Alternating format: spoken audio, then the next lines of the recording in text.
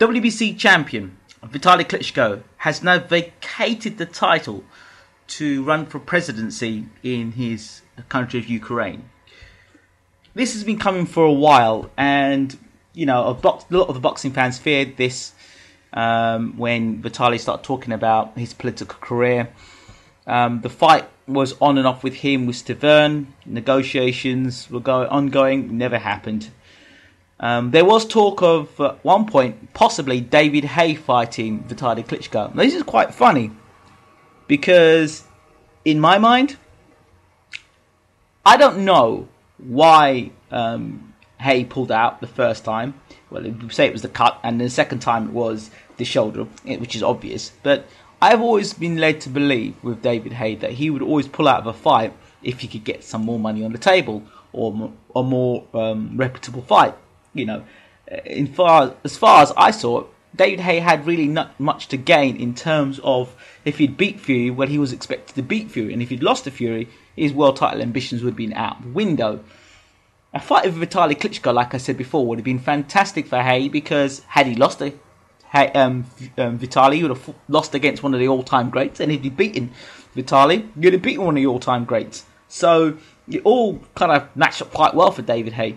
The funny thing in this is, could you imagine if Vitali Klitschko had even whispered to David Haye's camp and said, you know what, forget about Tyson Fury, come and fight me for more money and opportunity to get the WBC title. And Haye thought, yeah, okay, I'll do that. And then Vitali went, you know what, I have no intention of fighting you whatsoever. I've seen the way you've done it to other people's careers. I'm just going to simply vacate the title and continue with my political career. I never have no real intention of fighting you.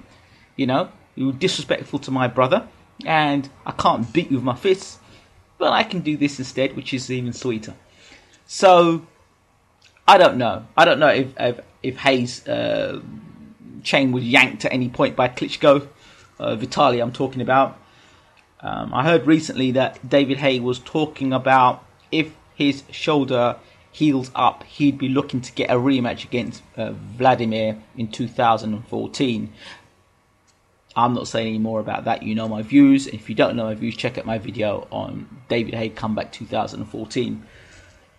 So, what can I say? I think David Haye's leaving himself the door ajar. As for the WBC, Jose Sulaiman has said that as a gesture and as goodwill and a token, the WBC still consider Vitali the number one man, regardless of whoever the champion is.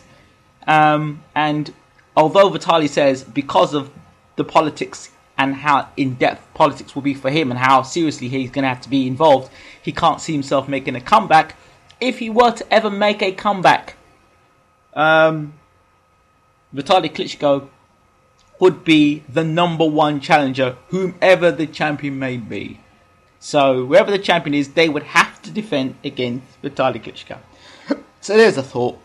If his presidential run doesn't work out, I wonder, will we see Vitali in the ring again? Probably not, but who knows?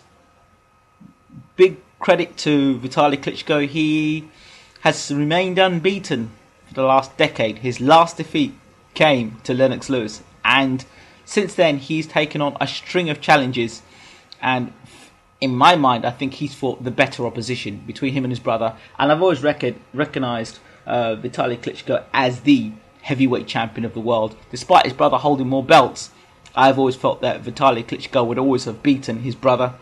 I've always felt that Vitali was universally recognised as the number one in the world. With so many years of dominance, he has been an outstanding champion in and out of the ring. The only thing for Vitali, his career-defining fight has eluded him so far. His fight against Lennox Lewis really goes down as the fight for him. Despite him losing in that fight, he still ended up being a winner. Because if you look at the fight, he was considered a quitter with this fight with Chris Bird because he injured his shoulder and he quit on his stool. And, the Lennox Lewis fight, he stood like a warrior, a brave warrior, and fought toe-to-toe with Lewis. He fought toe-to-toe with Corey Sanders. That was a very exciting fight for him to win the WBC title. Sanders, who had knocked out his brother in quite conclusive style and fashion. It was a great fight there. You had the Areola fight, another big fight that Vitali Klitschko was in.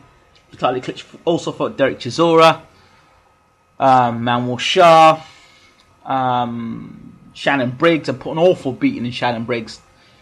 I don't think in any time in Briggs' career, I don't think he would have been able to deal with Vitali Klitschko. Again, so it tells you just how good Vitali Klitschko really was. Robotic, they may say, unbeaten in 10 years, and fought the very best that was available to him at the time.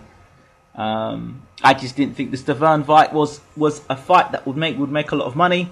No interest in Vitali Klitschko, and you know, at Vitali's age now, would Stiverne have beaten Vitali Klitschko? He's a heavy puncher, takes a good punch, good boxing skill. Do you really want to be having a fight like that now at your age? I don't know. Would that be a career-defining fight? I don't think so. So, again, congratulations to Vitali Klitschko for a fantastic career.